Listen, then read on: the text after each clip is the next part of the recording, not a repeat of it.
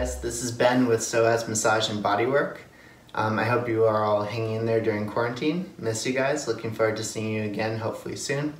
So today I want to go over 3 exercises you can do for lower back pain or just to build a super functional core during this time.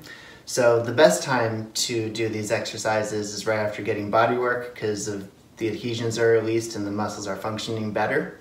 But there's still really great exercises to do on your own.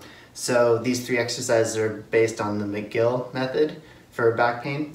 So one exercise will work on the front core, the other exercise the side core, and the last exercise will work on the back core.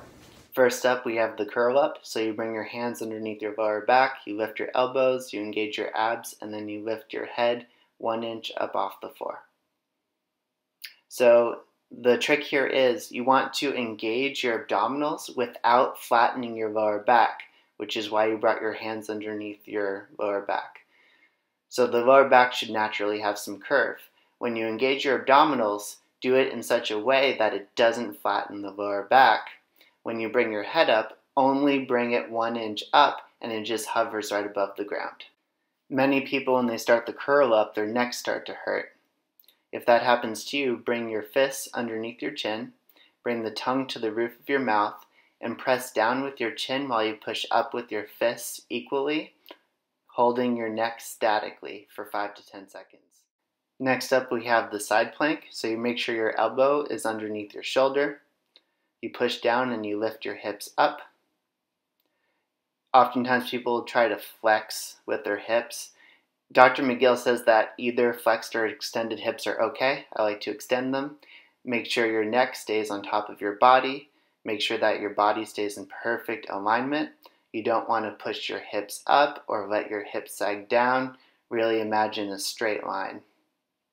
Now, if your shoulder is bothering you, you can grab the shoulder with the opposite hand, pull down on the deltoid, and that can add some extra shoulder stability for this exercise.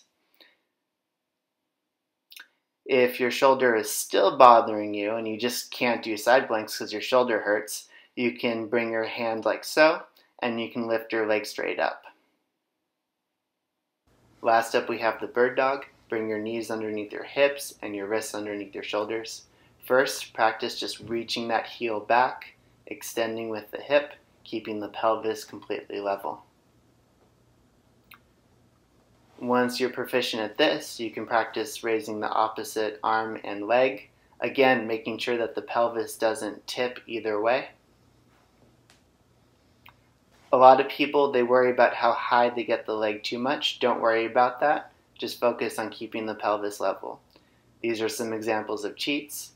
People rolling the pelvis up or down or side to side.